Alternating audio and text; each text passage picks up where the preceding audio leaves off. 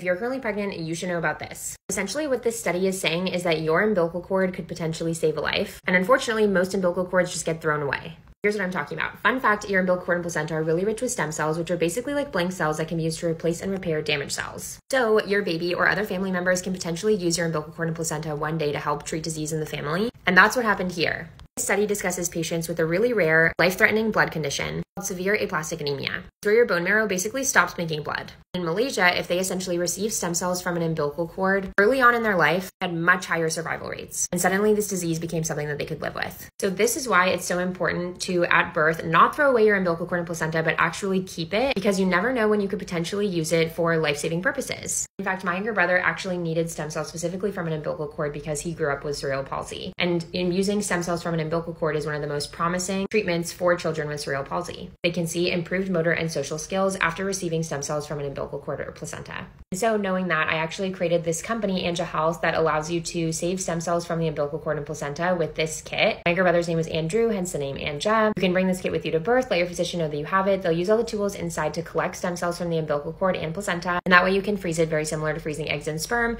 and potentially use it in the future. If you're currently pregnant, I would highly recommend looking into this. Link in bio to do it.